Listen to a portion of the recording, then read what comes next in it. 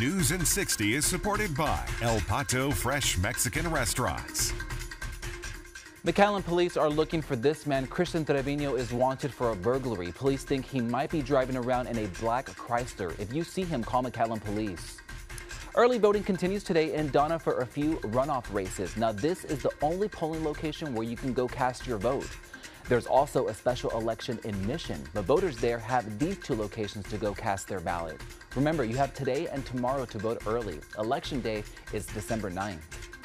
The Brownsville Veteran Chargers are on their way to the state semifinals. They beat Corpus Christi Miller 35-28.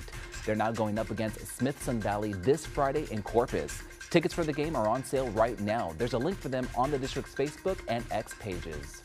We're starting the day off cool, but we'll warm up into the mid-70s by this afternoon under cloudy skies. That's your News in 60. Have a great Monday.